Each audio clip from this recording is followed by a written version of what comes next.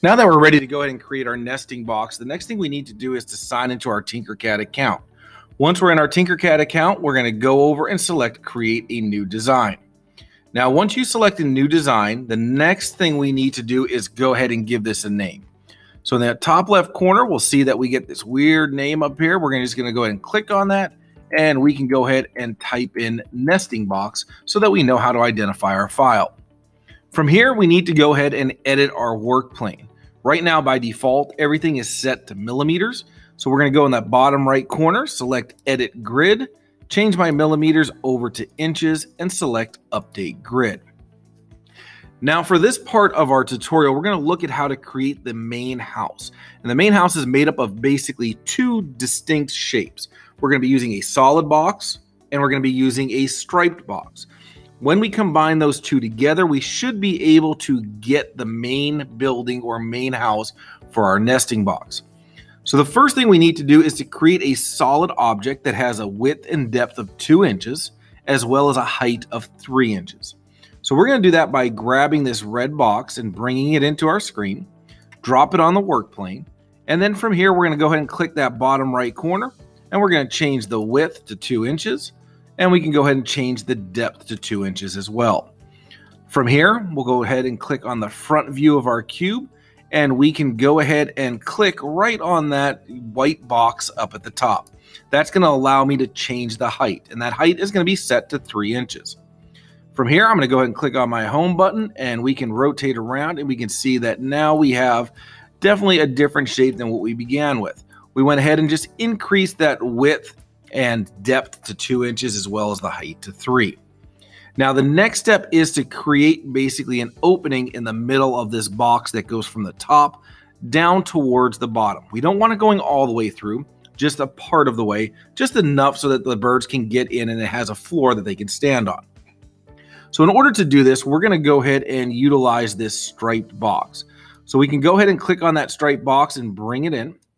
And from here, we're going to need to make some dimension changes here. So just as we did with that solid box, we're going to go ahead and click on that bottom right corner, and we're going to give the width of this shape to be 1.2 inches. The depth will also be 1.2 inches. And again, I'm going to go to that front view, click on that box, and change the height to be 2.6. So what you should have noticed is that we've gone ahead and basically created a wall thickness of 0.4 inches, which means once we hollow out that solid box, each of those walls that we're going to see is going to be 0.4 of an inch. So now that we have our two shapes, the next step is to go ahead and align them.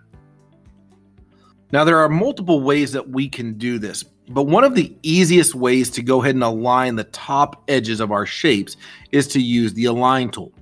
So as you can see, if we take a look and rotate this just a little bit, obviously our straight box is not quite as tall as the solid, but we need that top edge of the solid and of the straight box to be aligned. So we're going to do that by going to a front view and drawing a box around both shapes. That will allow you to access your toolbar and have the Align tool located on it.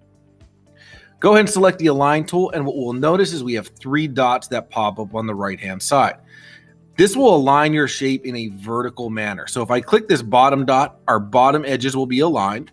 The center dot, we will now be aligned based off of center. And the one that we want that top dot, which is now going to align the top edges of our shape. So you'll now notice that if we group these together, we'll have a hole going down from the top, but we'll still have some material underneath here for the flooring of our nesting box. Now that we have the top aligned, the next step is to go ahead and take that straight box and place it in the middle of the solid box. So I'm going to go ahead and click off on the work plane, and from there I'm going to go ahead and click back onto that straight box, and using my arrow keys, I'm just going to go ahead and tab that guy over until I can get it somewhere in the center. Now, once you think you have it in the center, make sure you click on top, double check just to make sure everything looks good. It looks like it's perfectly centered in the middle. And now we should be ready to go ahead and group these two guys together.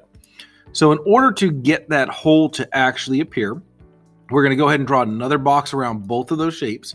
That will select both of your objects. And then from there, we're just going to go up to our group, select the group, And what you will notice is that that stripe box should now be removed from the solid object. So here you've now created the main house of your nesting box, and you're ready to move on to creating the roof.